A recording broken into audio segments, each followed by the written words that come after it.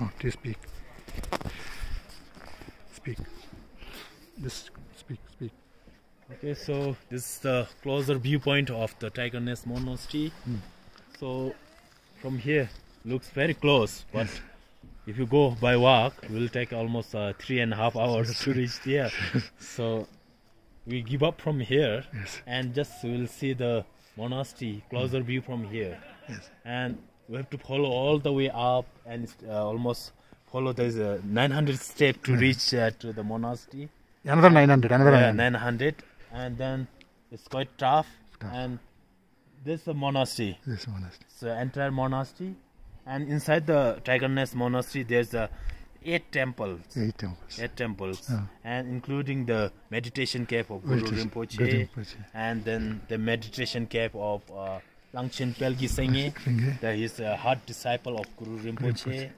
And then there's the cave of the many masters. They came here for the meditation. And the monastery, the whole cliff is blessed by the Guru Rinpoche in 8th century. And later on, the many masters, the scholars, saints, coming all around from the Nepal, India, and they meditate here. And in early 17th century, the Jabdung Ngawang Namgyal, Geshe Tenzin Rabke, they built this monastery. Yeah, and it was caught by fire twice.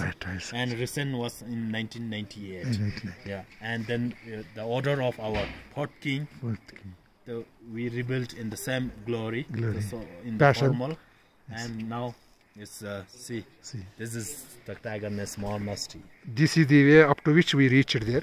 We stopped going from here due to issues like heavy chillness and also dark in the evening.